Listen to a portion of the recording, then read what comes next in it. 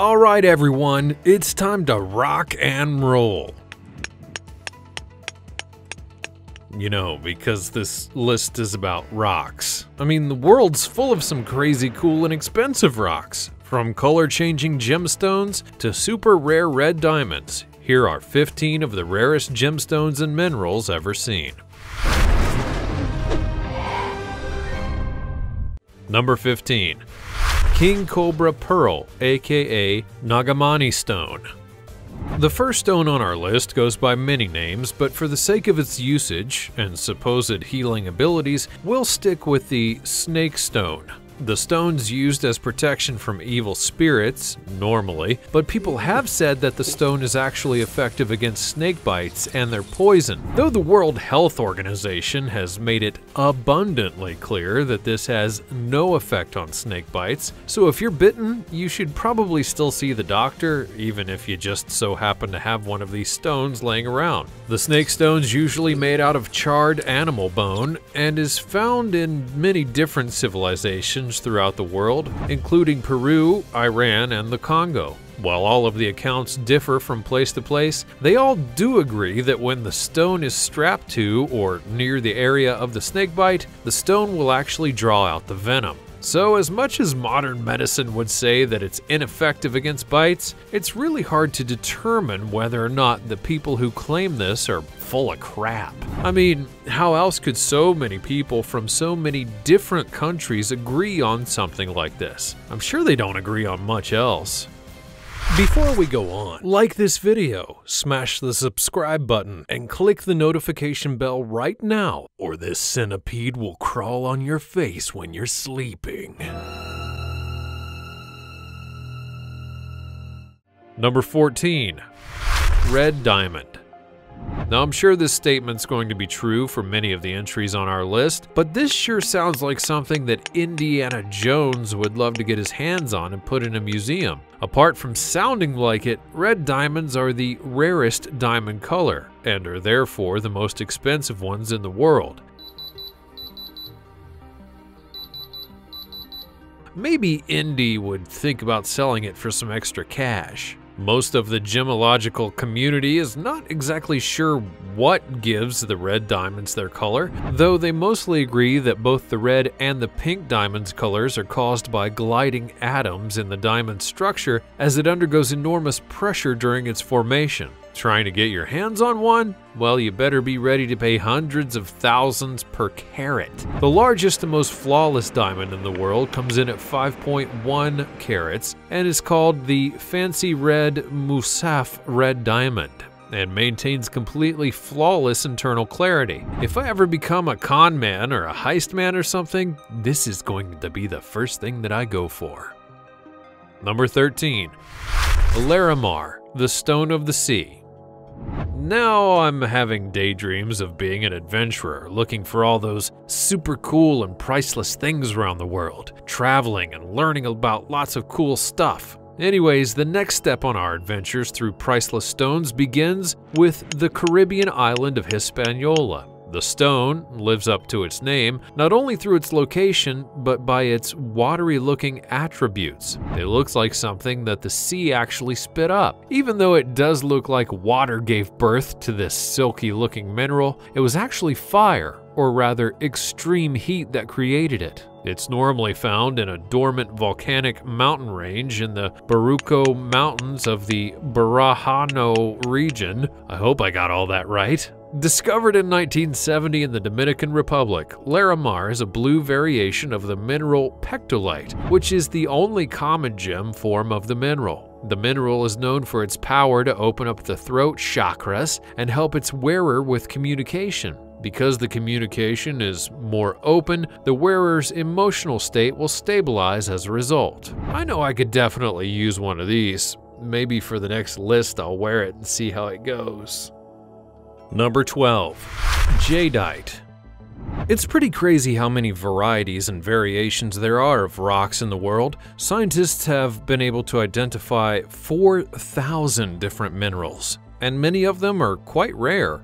Jade is a bit more on the common side, while its close yet harder sibling, jadeite, is definitely more on the rare side of the spectrum. Rich emerald green jadeite is also known as imperial jade and is quite expensive. Though durable jadeite comes in several different colors and is great for both intricate carvings and cabochons, many collectors of such minerals actually base their pricing not only on their qualities, but on their functional artistry and the antiquity behind the mineral. This is also to say that its appeal is largely based on collectors. The finest jadeite originates from Myanmar. And in 2016, the United States would lift its embargo on importing jade from the country. Though Myanmar may have this jade, China has historically had great admiration for jadeite. Today, it remains the strongest market for the gemstone, so for all of you who are looking to score some, you know where to begin.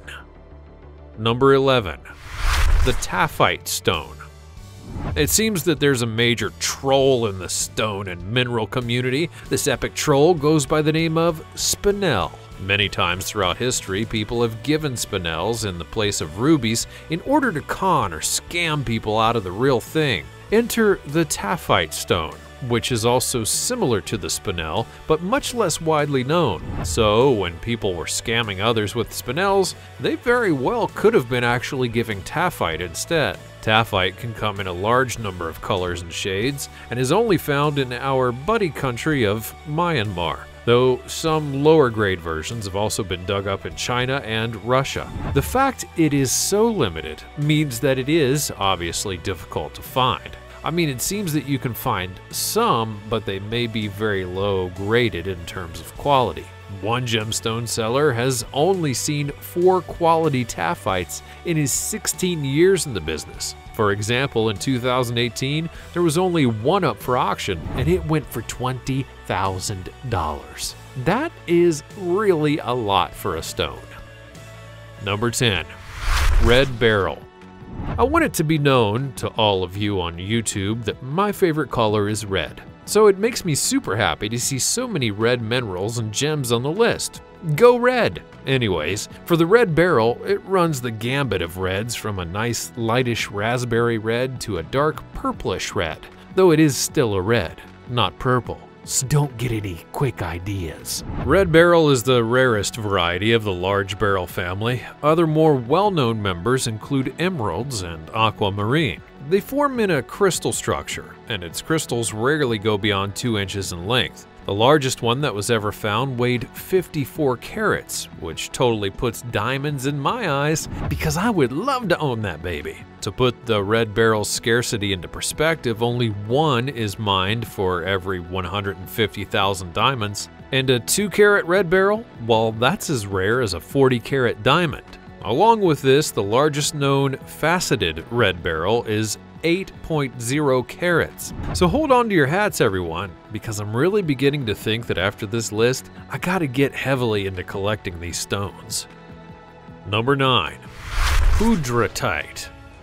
Now I'm curious what the big deal is with rocks. I mean, why are they so expensive anyways? But then again, why is anything really expensive? Supply and demand, that's why. The pudratite is a member of the asumalite millerite group of minerals, and its hardness comes in a 5. So it's not the sexiest rock around, but it's still very rare, which to me makes it very sexy indeed.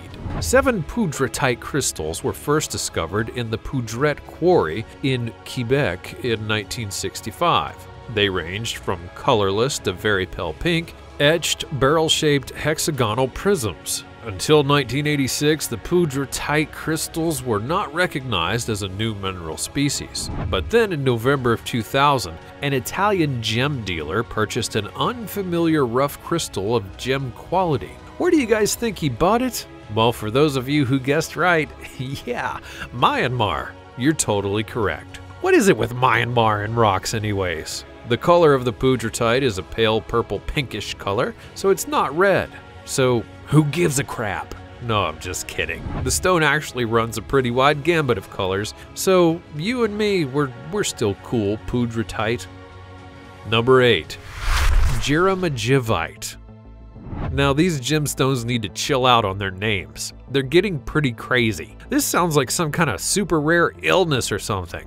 Jeremagivite. That being said, the name has been around for 2 whole centuries and has been very difficult to find during that time. Though recently, a pocket of them were found in Namibia, and for the first time in about 10 years. They're still on sale over at Yavorsky if anyone wants to drop some top dollars on one. So why the crazy name? Well, a Mr. Pavel Jeremagiev found them. He was a Russian geologist and mineralogy teacher to the members of the Romanov royal house, and he found the stones in the southeast of Lake Baikal in Siberia in 1833. The prism-shaped minerals display a fine sparkle and come in a light blue hue. When the mineral would first be discovered, it was confused with aquamarine, so in terms of blue stones, this one definitely takes the top spot as being the most rare on the planet. And I have to say it, does it look like that blue meth from Breaking Bad to anyone else, or is it just me? Number 7. Ammonite.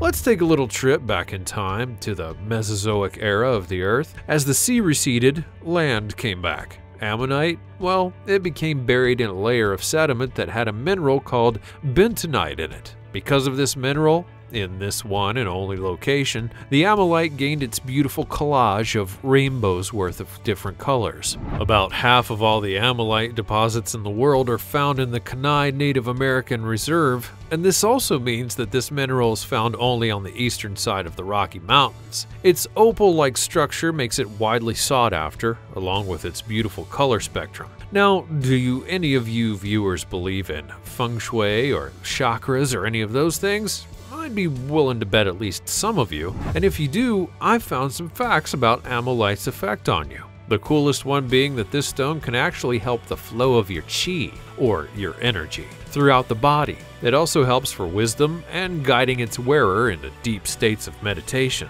Sounds like a beautiful little stone if you ask me. Number 6. Bonitoite.